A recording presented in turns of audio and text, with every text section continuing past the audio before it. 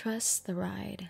Lately, where I've been, and honestly something hard to speak on, is the resentment you feel while in the journey of your purpose.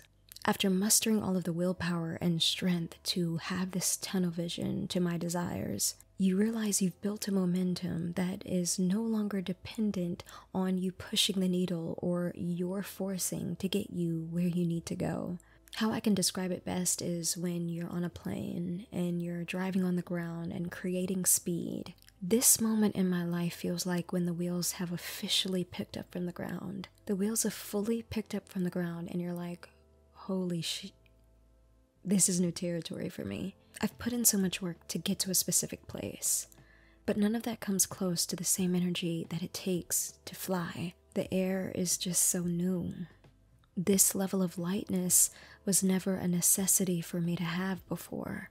The things that I once thought grounded me have become a liability, because at this point, I just don't need the ground anymore. And if I could make it to where I'm supposed to be on land alone, God would not have given me wings.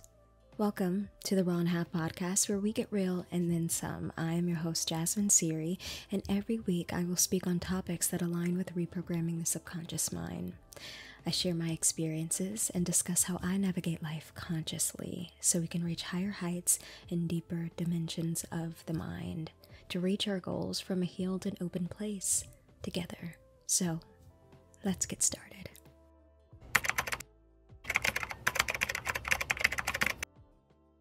It's been a full year of consistency and I'm starting to feel a fatigue. June was my official year as a consistent YouTuber. I made it my mission to post in hopes that it will bring me further along in my journey, which it has, a better understanding of what it takes to build a platform, which I clearly see, and also different ways I can help others on their journey if I have the tools to. Which reminds me, I know we've spoken about creating a video about how to shoot my podcast and upload and take my thumbnails and things like that.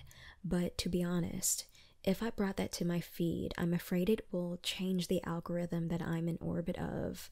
I'll potentially attract a population of people who want more information on how to do that. And because that's not the bulk of the things that I talk about, they'll come, but they won't stay. And that will do something to my analytics. And I personally want to keep this podcast and this channel about the topics that are really helpful to change the heart posture. And if I dive deep into that, I have to go deeper and deeper because there's so many things to learn. I opened my schedule for one-on-one consultations about social media strategy, different tools that I can bring you, different links, different tips that help me stay in reach of the algorithm so I can show up on your explore page. There are different things that I researched that really, when I actually implemented those things, it made a very big difference. So I want to be able to share that for you. I want to be able to create a package that helps you specifically with your niche. And I really want to be able to take your voice and amplify it in ways that you would like. So the link is in the description below, and I would love to help you. But moving on, in this new era of flight, on the outside I'm wearing it cool, but on the inside I'm panicking. I've never been in flight before. I've only ran, I'm a pretty okay runner, but taking flight is different. And in the midst of all of this panic and worry and fear of crashing, I feel God in the back of my mind saying, but you're not the pilot. I'm the pilot. You're just assistant to the pilot. You use your voice to calm the passengers on my flight, to ascend them in spirit. Let them know the altitude and when it's safe to take off their seatbelts so that everyone can feel safe and know that they're carried by me. And I've done so much work, or so I thought, that when I'm put in a position to receive rest or just sit, I can't trust that things are actually coming to me without my forcing and steadfastness. When you grow up seeing women do it all, it's all you know, and people use it as a strength, but it can also be a curse. It's hard to admit that you truly can't, because doing that involves you also admitting that you lack the foundations of building trust with a higher power. This is a consequence of having no choice but to show up and be strong, because oftentimes when we don't, it completely falls apart. I spoke about my worthiness through productivity a little while ago, and this moment felt like, because it didn't require me to do more, the lack of things to do made me feel unworthy. I'm such an all or nothing person, and I have such a very strong mindset. My ego is telling me, if you don't need me in the ways that my ignorance knows to be needed, I guess I must go somewhere else because I don't know how to sit still. But if I move around too much, I miss the opportunity of learning and seeing everything that I should. How could I make myself a mouthpiece of something I'm not making myself in the presence of? And being in the cockpit of God's plans is an honor. And just because I don't know all the buttons and where exactly we are from how high up I've been, doesn't mean I'm incompetent or unworthy of being in partnership with our Father. I was scared when I was doing all of these things and I didn't know what it was supposed to look like, so it automatically seemed like I was doing it wrong. It was really just that the territory was so new. I didn't know what to make of it. That's like a kid in the backseat telling their parents that because the trip is taking longer than their normal routes, they must definitely be lost. I had to realize that it's okay if I don't know. And just because I didn't know didn't mean that I was lost. Because the mission and the purpose was never truly mine to begin with, and I have to let go of control, especially when it's taking me places I never dreamed possible. Sometimes, especially if your purpose is to serve, it can feel transactional. The spirit that I have to serve is something that I was born with having. It's how I was made. So sometimes I do it in selfless ways that when I think back to myself, there's a part of me that's human that resents myself for doing some of the things. I don't know why sometimes I do what I do, and I wish I could stop myself from judging how I walk in life, but it's really part of my destiny and it all feels strange, but that's the only way that I can feel comfortable with the things that I do.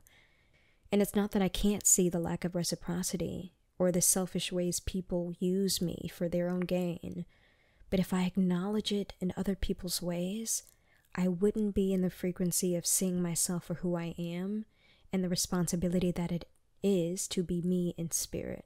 I'm not saying that it's not hard. I'm saying that because I picked my hard, I'd rather have the weight of what comes and the expectations of spirit than anything else. Because I already existed in a hard life outside of my purpose, flailing in the abyss, I'll do the hard things if it meant I'm being molded by something greater than me.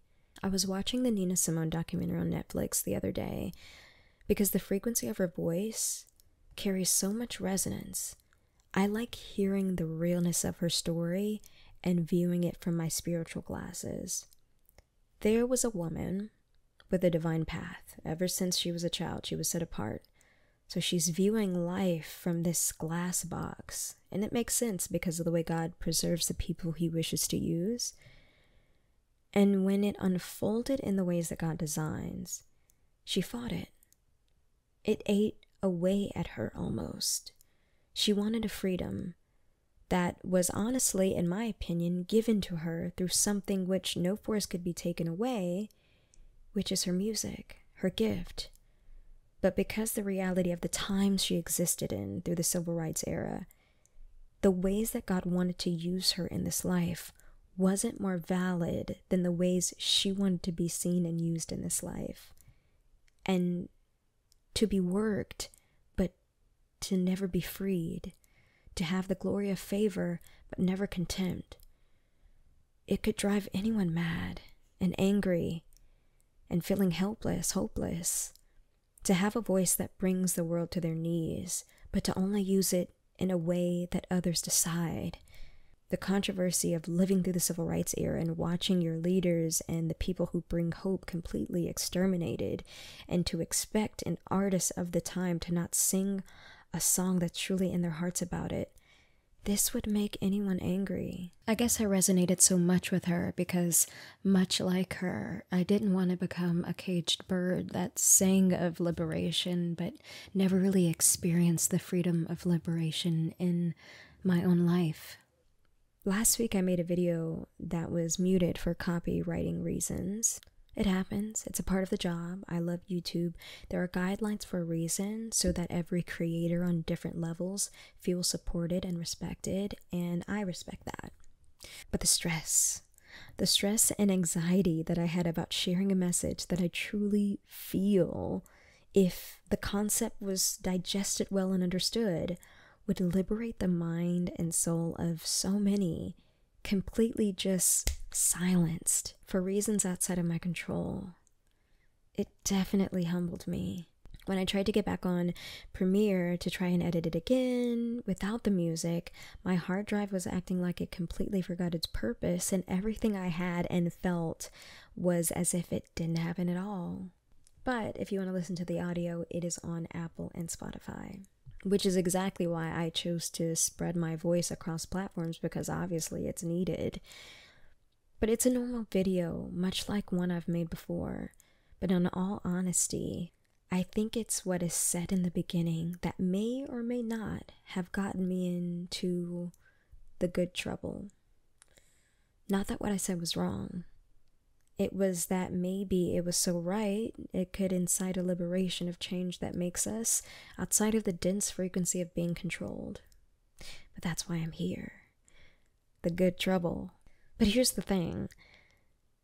I've always been this way. I've always been the one to see them all first and being ostracized because people can rarely handle the truth.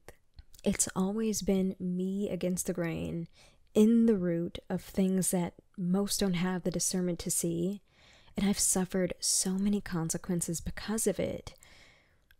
What you see is me as a content creator, but in reality, I and the many people that are doing what I'm doing are at the front lines of an interdimensional rescue system between the power of the subconscious mind and the ego of the flesh. And I make content that brings awareness to your spirit as a ruler with the truth of your godlike abilities to change your circumstances.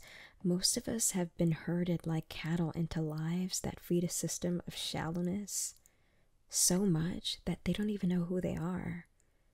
Sometimes we land ourselves in places that just don't resonate in our spirit, and we need the strength and the tools to free ourselves.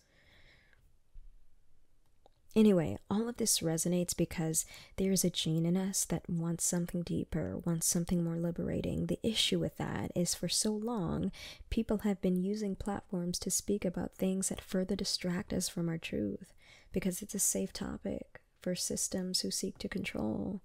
If I'm talking about lip gloss and Lululemon codes and breakups, it's great. But my mind exists in a future where none of that even matters anymore. And you're going to need coping mechanisms and ways to find community and be vigilant in your pursuits. I see consumerism, honestly, as an uncontrolled willpower, greed, and a lack of contempt. But it's praised. They want you to keep feeding yourself the lies of having it all to make up for the fact that maybe some of us are empty in spirit.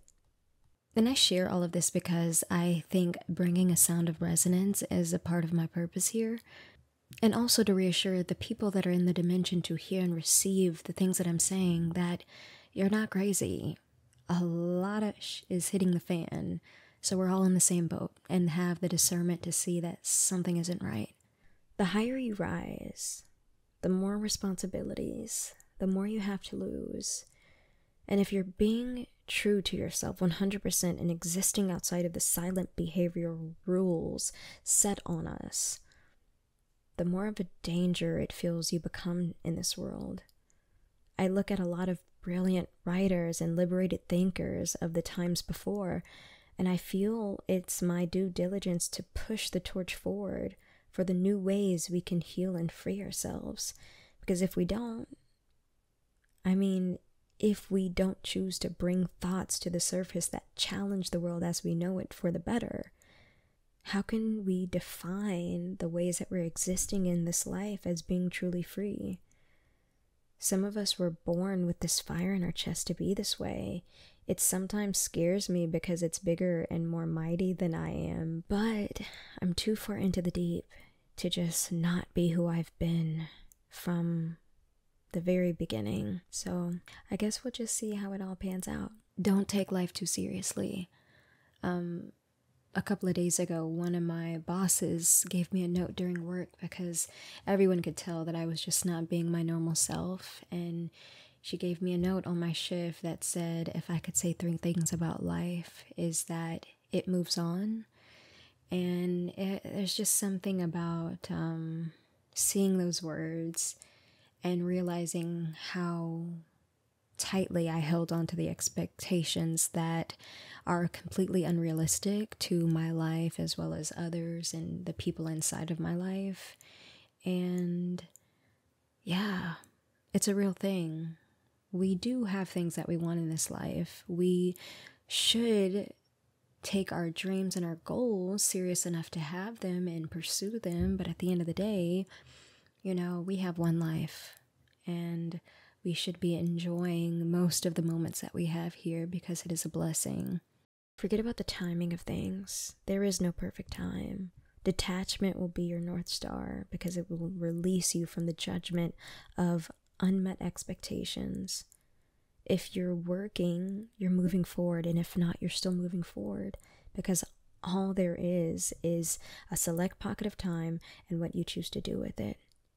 Something that scared me when I was young and didn't know myself well enough to know what it is I actually wanted to do was how long it took me to do something. I spent so many years in the brainstorming process, and I realized how much time I spent there. It frustrated me into constantly staying in motion. I judged myself for not meeting unrealistic expectations in the past. That's just like not investing in real estate in 2005 when I was only in elementary school.